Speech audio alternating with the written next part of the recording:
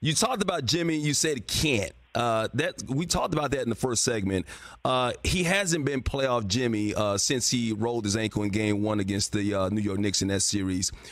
Is there a concern there when it comes to the injury? What's going on, in your opinion, or for what you're hearing about Jimmy Butler not being playoff Jimmy, the player we're used to seeing?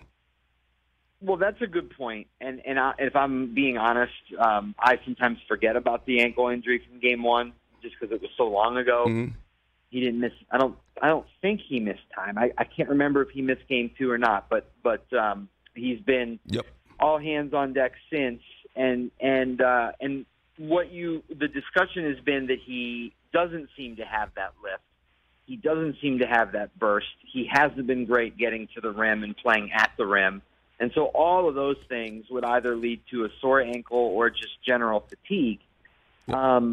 He says that he is playing the game the right way and being a good teammate and passing to the open guy. Spoelstra says he's playing defense at a caliber level. So I think somewhere in all there is in all that is the actual truth. He just doesn't look like.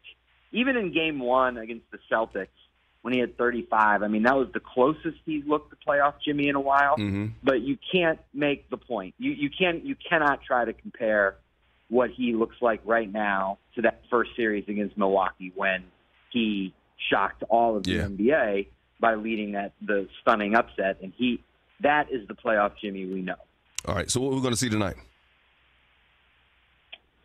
I mean, I keep saying it. I keep saying, well, the Heat have won this game, and they're winning these games like previously without playoff Jimmy, and so that gives you a chance to take one with him. So I'm going to say we get him, that he's going to have a big night tonight. And, And the Heat, even the series? You think the Heat evens the series tonight?